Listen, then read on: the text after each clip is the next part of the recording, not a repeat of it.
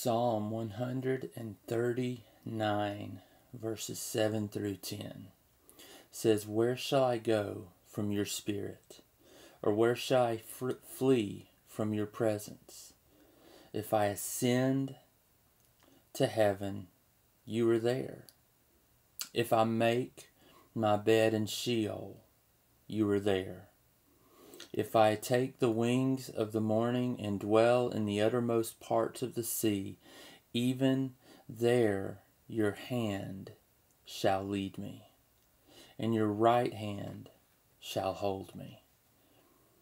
God is everywhere all the time. There's nowhere that we can go and not be in His presence. Now that is either really scary or really comforting. In other words, that either brings fear to you and to me, or it should bring comfort to you and to me. It should bring fear if we think about the ways that we sin or that we struggle with sin. But in those moments when we are in so desperate need of refuge, in those moments when when our confidence seems to be low because of our struggles and because of pain and because of difficulty, what do we find out? We find out that He's our resting place. Jesus says, "Come to me, all who are weary and heavy laden, and I will give you rest." So we actually should fear Him and rest in Him. And so today, here's the question for you. For what reason do you have to fear God today, knowing that He's with you everywhere? But at the same time, because He is righteous, He is holy, He is all-powerful. But at the same time, what reason do you have to rest in Him? And our rest is only found in Him and through His Son, Jesus Christ. So today, whatever you're going through, let you remember you can rest in Him. But also remember this: as you face the temptations to sin today, remember He is worthy to be feared.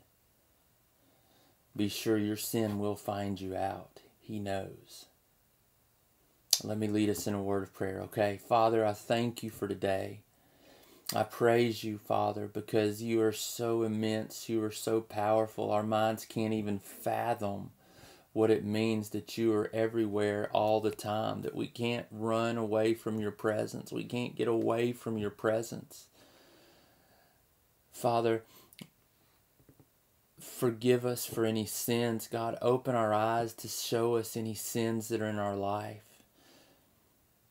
And God, help us to be set free from those struggles, from fear, from anger and bitterness and words that we say, from addictions and struggles that we deal with.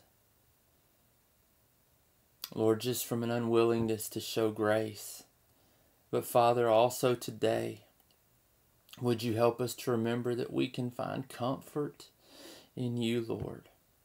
We can find peace in You.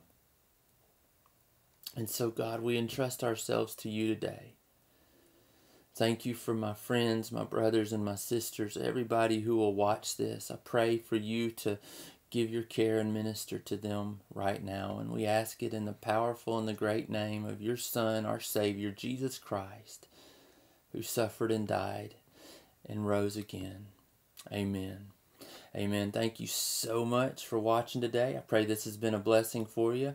Be sure to share it if indeed it's been a blessing and you think someone might be blessed by it. See you soon. Bye.